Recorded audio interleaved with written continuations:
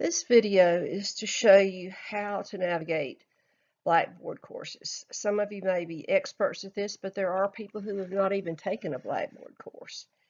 Obviously, first you've got to log in, and if you haven't logged in, you probably haven't gotten here yet. But you log in using your username and password that you do for your email, and you should know that by now, and if you don't, you're going to have to try to find out from somebody besides me. Okay, now when you first start off, you're going to see a list of classes that you're taking, and you're going to need to select whichever one you're going to take.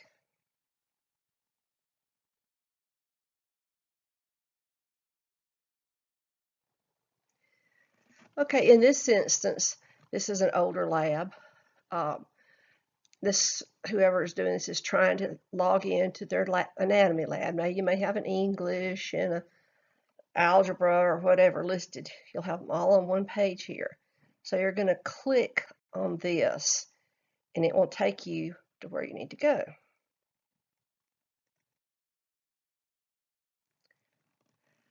Hopefully your home page will look like this, and you'll see this list of things over here. If it does not, then you've got to look for something else.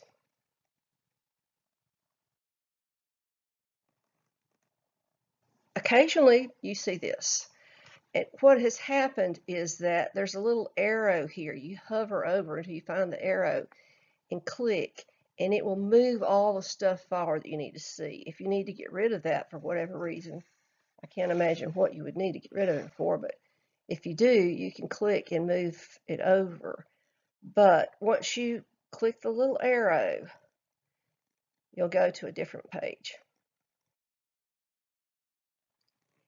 And this is what you get.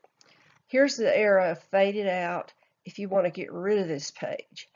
Now you see here you have home page, which takes you here basically. Start here, which is where we're going to start. Announcements, you always read your announcements, and I don't have your classes exactly in this order. I think I have tutor.com at the bottom. Lessons, discussion board, calendar, and then grades or my grades. And you're going to click on start here because that's where we're going to start.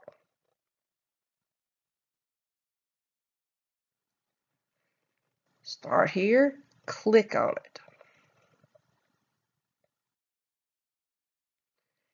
Okay, this will take you, this is start here. This will take you to your course syllabus and your syllabus quiz, and there may be other things here too. The syllabus you need to download and be sure you understand what you're expected. It will tell you what counts how much. In this class, some people may be surprised to find the discussion board is 12%.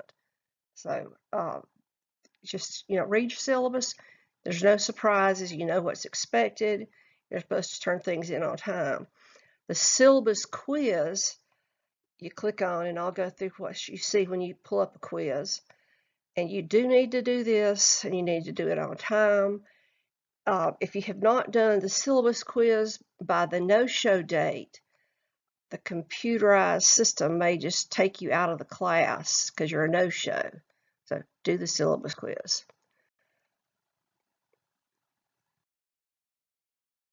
Okay, now, when you pull up a quiz, you're going to see a page like this, a quiz, a test, a homework. They're all about the same difference in my class. This one tells you you've got 20 minutes. It will take you about 30 seconds for the one I have pulled up, and it will save and submit after 20 minutes. Now, I've had people taking tests. They say, oh, I was taking it, and then my baby had to do this, that, or that, and I left. I came back, and it's submitted, and I have a 5. Well, once you sit down to take a real test, you only have one chance for. You have to take that test. Once you click this begin, it started. As you see here, that you have multiple attempts on the syllabus quiz because I want everybody to get 100 on it. This is an example of a syllabus quiz. Many people have very complex syllabus quizzes, I don't tend to do that. But I pull this particular one up. It says, I have read and understand the syllabus. If it's false and you put false, you're going to miss the question. So read it and then click true or lie. That's the only two choices. Okay, I understand I'm responsible for checking Blackboard and assignments on a regular basis. If not every single day, every other day, I would say 8 days a week is best. Just check it and be sure there's no new announcements, no new anything else, but true. And I understand I need to turn my work in on time. A lot of these things, if you turn them in on time, they automatically grade, and if you don't, I have to go through and grade them. And if you turn in enough things late, I'm gonna start taking off. I'm pretty generous because people get sick and this, that, and the other, but you really need to turn them in on time. I had one student who hadn't turned in anything, and she wanted to finish the course in 2 weeks. I said, well, go for it. She did not finish it. Okay, here we go. Saved.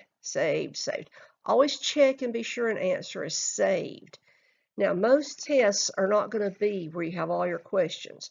They're going to put one question out, and they're going to be in random order. So if there's a quiz that you can take multiple times, you can't just like copy number 1 was A and number 2 is B, because they're going to be in different orders and the answers are going to be in different orders. But be sure each answer is saved. If you slop through your test really fast and you haven't saved that answer and you go on to the next question, chances are that you may not get everything saved. I had one student who did that and really, really messed up the test.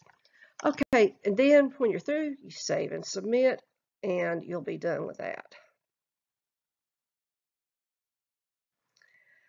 Okay, after you've done your start here, and always check for announcements, and they'll be right in your face right down here.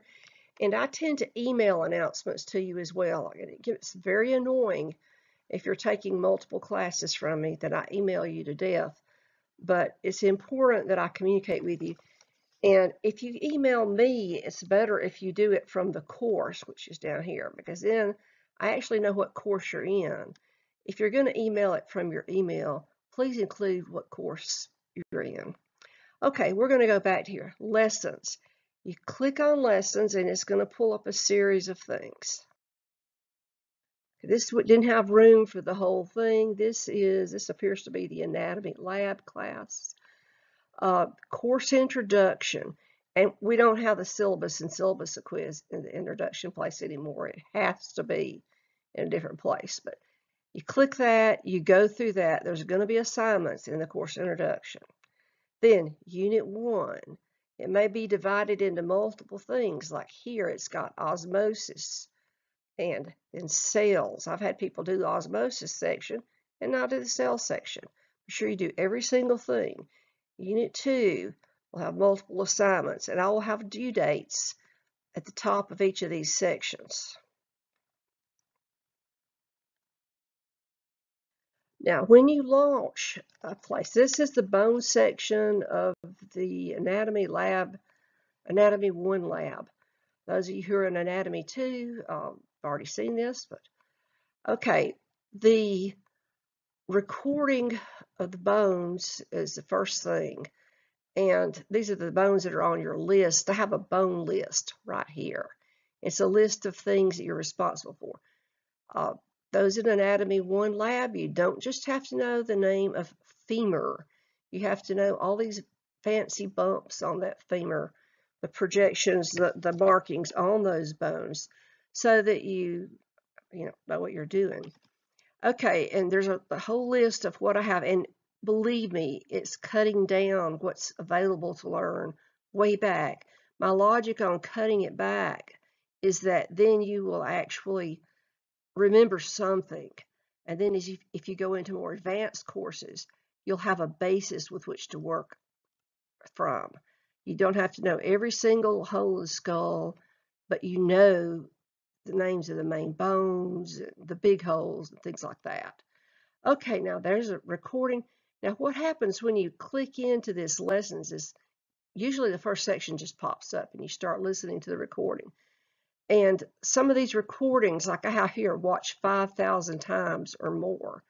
If you're in Anatomy 1, the bone recording, if you listen and listen and listen to it, you're probably going to learn your bones. Now, I didn't put the sphenoid bone on it, and I still haven't redone that recording, and I'm probably not going to have time to do it. So learn your own sphenoid bone. It's on the skull, if you're wondering. Okay, now then you got your list. Bones of the appendicular skeleton, bones of the axial skeleton. Each of these are things within this. And then it goes into homework or quizzes, and then the test. You can click the test, but if you start the test and you're not prepared for it, then you've messed up, because you can't really go back. Okay, when you work through the course, start at the top, go through each of the lessons, and here's something. I've had people have hundreds and everything and all the discussion questions, and they completely ignore them. You cannot make an A in these classes if you don't do the discussion questions. The purpose of the discussion questions is so that we can interact. Now, being online makes it a little less personal. Well, we want to bring it up close and personal, like we're really there together. And we can discuss things. I hope you'll keep politics and other controversial things out of the discussion. But we discuss things, and to get a grade on a discussion question, you have to respond to the original discussion and then to 2 of your classmates. I've had people who put 1 answer on every discussion, so they get for that discussion a 0. You have to have 3 answers on a discussion. Here, I'll write that. 3. Discussion questions have to have 3 answers for each question. Here is an overview of the whole entire thing. Home page, start here, announcements, the lessons, your discussion board, and I will send announcements about new discussions, but please check this often, and please go ahead and start working on it. You can come back if nobody's responded, if you need somebody else to respond to. It doesn't have to be a 30-page thing you looked up on Wikipedia. Just discuss what's there, ask questions. If you have something great and scientific to add, do so. If you have a political opinion to add, don't do so. But do answer them, and it's got to be 3 per discussion. 3 answers. And then you'll pretty much get 100, unless your answer is just so daggone stupid that I won't take it. Like if I say, for instance, if you put on there, alcohol is good for your liver, I'm not going to count that. It's not going to work. But just something just so it's something reasonable. Now there is a calendar, and this will populate with things that are due and when they're due, as I make assignments due. Now, over and over again, I can't find out what my grades are.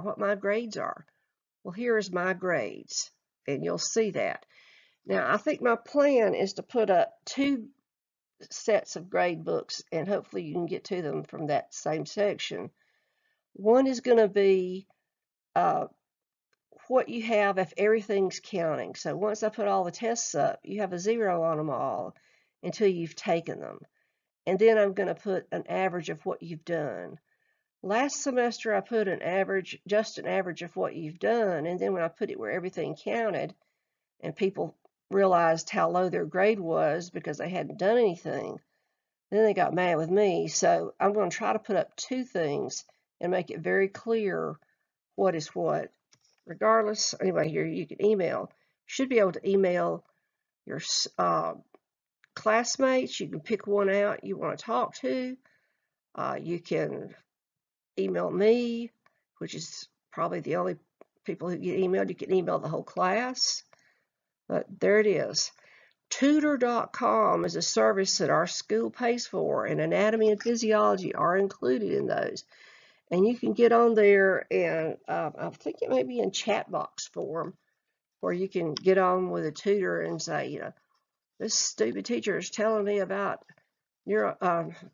muscular physiology, and I don't understand it. I can't see what acetylcholine has to do with anything, and hopefully they can get you through that. This appears to be the end, so hopefully there won't be too many questions on this little video, and that's it.